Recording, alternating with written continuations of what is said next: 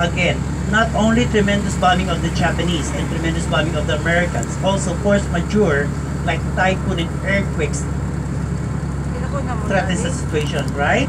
Heavily bombarded by the Japanese. One of the first living quarters to be prioritized to be bombarded because there's a lot of Americans here, because in the 1940s they say the Japanese hated American folks. Filipino, they treated the Filipinos very inferior because they say we sided with the Americans.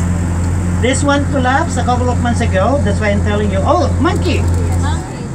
That must be Duterte. You were strong.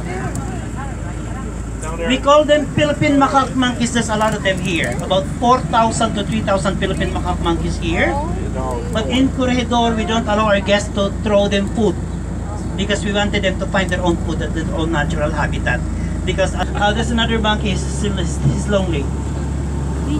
And my dear guests, this is the twin barracks. This is meant for the Filipino enlisted men or soldiers trained under strict compliance of Douglas MacArthur, become an elite group known as Philippine Scouts.